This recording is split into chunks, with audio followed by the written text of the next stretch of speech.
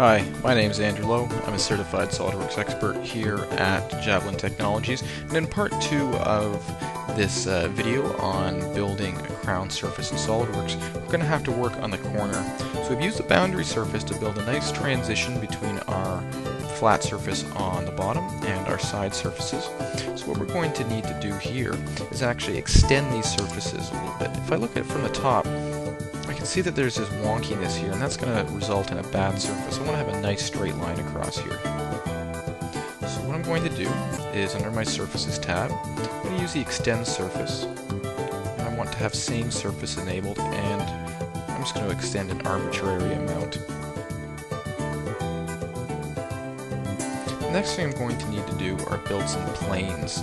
So I'm going to temporarily hide these surfaces, my Surfaces body folder here. And I'm going to show the top plane. So I'm going to grab a plane, and I'm going to build a plane through these two vertexes here. My second reference will be the top plane. And I'll do the same on this two vertexes here. Oh, looks like I picked up the plane and not the vertex. Let's try that again. Vertexes, top plane, perfect. Now I can show these bodies again. I'm going to use the trim surface command, and my trim tool will be the plane, and I'm going to remove the excess material here. I'm going to do the same thing on the other side. So now when I look at the part from the top, I have a nice smooth clean edge for my transition. So we have two ways about going to build this corner fillet here. I can use the fill surface tool or the boundary surface. Let's do both and examine the results. I'm going to use fill surface. I'm going to need to select the various edges. And these edges here, I know I want to have curvature continuity. The last edge I want to select is going to be this bottom edge, but I need to set it to be contact.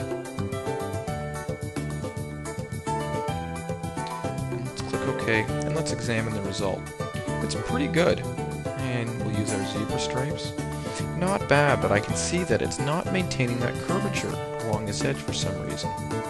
Let's evaluate that feature.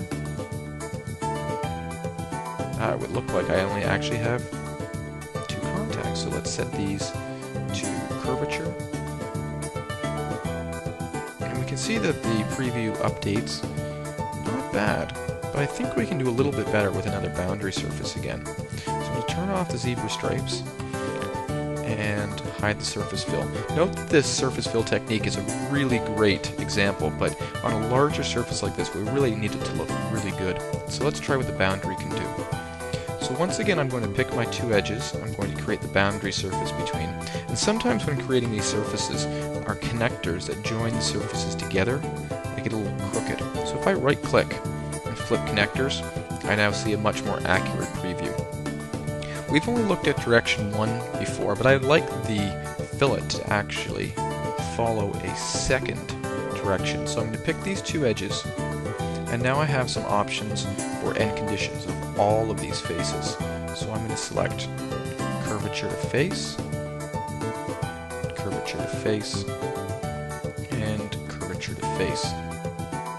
And here, looks like I have relatively smooth combs. One thing we can also adjust is the tangent influence, and this is going to influence how much the other surfaces affect the new boundary surface we're working on. And if I increase them all the way to 100, you can see that here we've got a little bit of wonkiness. We might need to dial this down a little bit. We should actually probably have pretty good results at 0. And click OK. And let's evaluate the zebra stripes. Here we're much smoother. I don't have any of that jitteriness that was associated before. I can see I have a nice, smooth, curvature, continuous transition across the 4 different surfaces. And this is what we're striving for in good surface modeling. So let's finish off this part. I'm going to delete the surface fill feature. And I'm going to use the knit surface to knit these together into one solid whole. Finally, I'm going to show my planes here. And let's use the mirror tool. Remember, with surfaces, we have to mirror the bodies. Mirror face plane. I'm going to knit my surfaces together. And let's mirror the completed surface body again.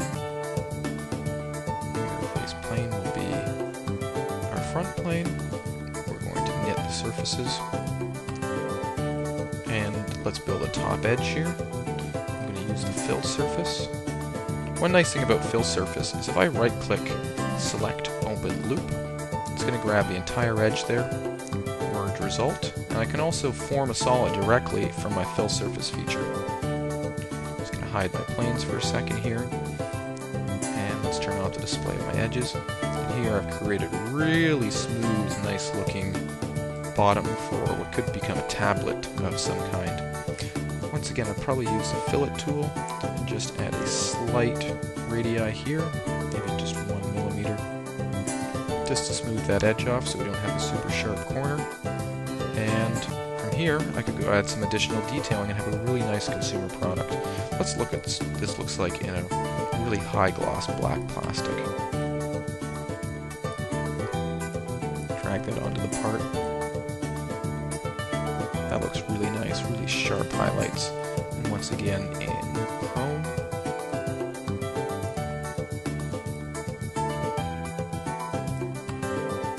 You can see that's really nice.